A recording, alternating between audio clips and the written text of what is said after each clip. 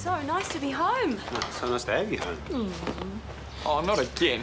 That's it. I'm on the next plane back to Samoa. I haven't seen him for 2 weeks. I'll be in the sleep out. Let me know when you guys are done. Sorry, mate. Widowmoon's already got dibs on it. You're stuck in here with us. Oh, damn. Well, Daddy's actually here at the Mo. He's in Oz doing some gigs. He's a DJ, right? If you're into music, he the man to know. Well, Daniel's going to be focusing on his schoolwork, aren't you? I cut my holiday short, so you didn't miss out on too much, didn't I? You did. Your mum told me your school wasn't much job. Good school, but I want to do IT and it doesn't have the resources.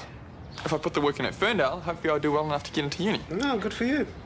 And I want to spend time with Sarah. Do whatever I can to help. Well, we're both very pleased to have you back here. It feels like the right decision.